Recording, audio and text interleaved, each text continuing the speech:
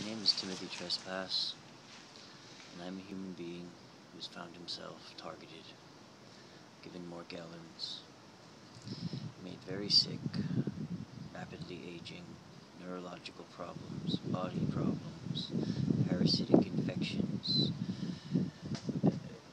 The life is being sucked out of me, and I'm at a loss as to what to do about it. And when I go to doctors, I have a difficult time getting them to take me seriously enough to do anything, even relieve my symptoms, let alone figure out the root cause of this. And, I'm aging rapidly, and I'm experiencing paralysis and waking up unable to move, feeling as though all of the medications that have their little protein molecules in my neurotransmitter receptors have been yanked out, shaking in the worst pain I've ever felt.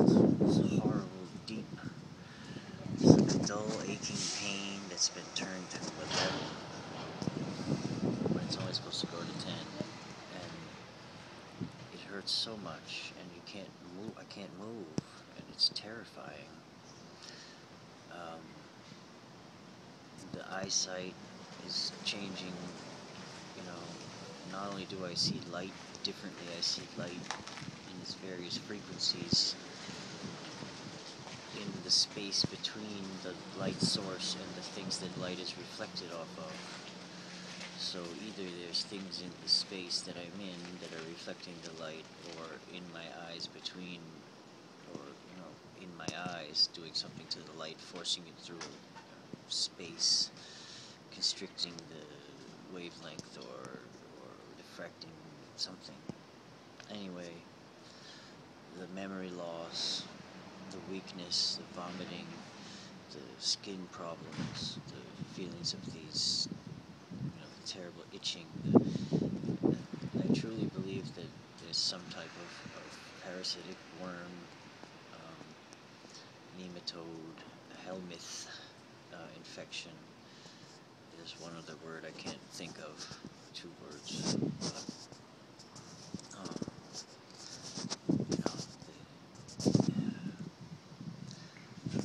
and I don't have any money to do anything. I can't get any remedies or cures. I can't, I can't even get a... Anyway, I was reading something about how to diagnose for particular river blindness infection, which is these small worms that create nodules in your skin. The adult worms live there, and this is a disease you can have for many, many years, asymptomatic. The baby worms that are released in the hundreds a night, I think a day or something, I forget, live down in the deep venous parts in the daytime while you're awake, and when you're asleep they come up to the surface, to the capillaries and near the skin, in the hopes of being bitten by a vector, mosquito or something, a bed bug, so they can continue their life cycle and get another host. And I forgot now. See, I'm really at a loss as to what to do. And if I had money, I would go out and get like walnut. I would get the ESSIAC formulation. I would get the Cannabis cure for cancer. I would get Dr. Willard's water. I would get catalysts. I'm making silver water, but then for some reason now all of a sudden none of my power supplies are working. It's very strange. And the problem that I'm having the most with, besides all these physical and mental problems, is the inability to do anything. It's like I'm stuck. I can get up, I can go, and I can go to get my medicine from my doctor, come home, I can go to the supermarket and buy some food, but it takes me like hours to buy food because I don't know what to buy. You know, it's like I can spend hours reading the labels trying to figure out what's, you know, I say to myself, okay, today I'm going to do this. I'm going to apply for disability online. And then I never do it. It's like I spend all the time either preparing to do it or dealing with, you know, food or whatever, sitting there staring at things. And, you know, and all the while this horribleness is going on in my life. That's just me. I'm not even talking about the torture that Petra is going through. You know, 24/7 B2K abuse, and watching me and herself being sick. You know, it's horrific. And so all the while I'm looking for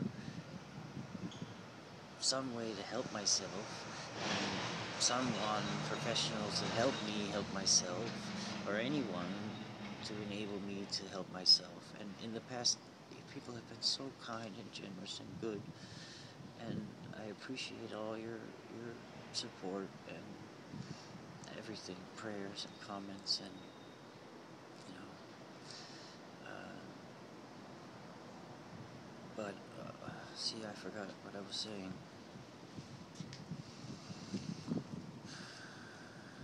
I'm trying to find something good out of all this, because I don't wish to become this angry, horrible person, you know. I really don't. And whenever I'm sick, I'm always thinking about how horrible it is, not just for me, but for all the people. I mean, it's like this huge weight of trying to accept things, you know, and trying to talk myself into believing that this must be God's plan for me, because I am me, and nobody else can be me better than I can, and, you know, it's this unique experiential thing for some reason, and, you know, it's bigger than me. So there must be some reason that this is in my perspective, and, you know, it's very difficult to accept so much pain and suffering and helplessness and hopelessness and all the negative things, but at the same time it's made the little things like water is such a glorious gift. It's you know, I'm thirsty all the time, I'm hot all the time, I'm sweating, when I wipe my face and I smell the tissue, it stinks. It's like this biofilm that I can't rid my life of. It's destroying me, and my wife and my cat and all of her stuff. Because I've seen it eat metal and glass and plastic, chemicals, ammonia, to acids, you know, baking sodas, citric acid, you name it. I've thrown this stuff at it. It hasn't seemed to do much. Tea tree oil did something. It also melts plastic, but hey. Anyway, I'm digressing. Thank you for watching and caring, and we'll see what happens. I'm just wishing somehow that there's some way to... Oh, the barrel of salt water. When you're testing for these river blindness creatures, when you take the skin snips, you take 6-7 skin snips a day for over the course of a week or so, because they're hard to find, I guess, unless you're completely covered in them, and you put it in water, salt water that's the same salinity as the body fluids, and after 24 hours at room temperature, or whatever temperature, not too cold, they'll come out of the skin because the fluid is the same, and I don't know, so that's the way, and then you put it under the microscope. So maybe soaking in the barrels of salt helps, because it gets these little tiny things to come out of you. Just a thought. I don't know. I was reading this one girl's website about her journey through Morgellons, and she was very lucky to have the ability to find somebody who was like a super practitioner, one of these people that checks your body chemistry and your blood smear and looks at live blood and measures everything and knows what amino acids you need and the whole thing. I don't even know what these people are called, but she went through this horrific journey and seemed to recover somewhat. But anyway, thanks for watching.